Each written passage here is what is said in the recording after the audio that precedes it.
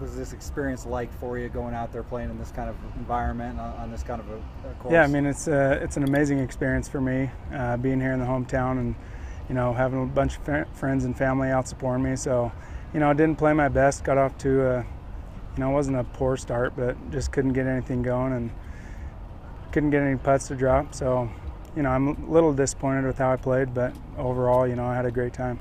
I do just want to be one of the guys golfing out there. I don't want, from the playing competitor side, I don't want them to look at me and say, oh, this guy's one leg trying to cut it out here. Hopefully I can prove myself, and hopefully tomorrow I can do that. But yeah, I mean, I do enjoy sharing my story and getting it out there, and hopefully people will see this on TV and see me performing, and hopefully they can get out and enjoy the game. And if they don't get good at it as quick as I did, there's nothing wrong with that, because it's a lifetime sport and everybody can enjoy it. Yeah, it is definitely a lot of upper body strength that I have in my swing. I try pretty hard to drive with my right leg onto my left side.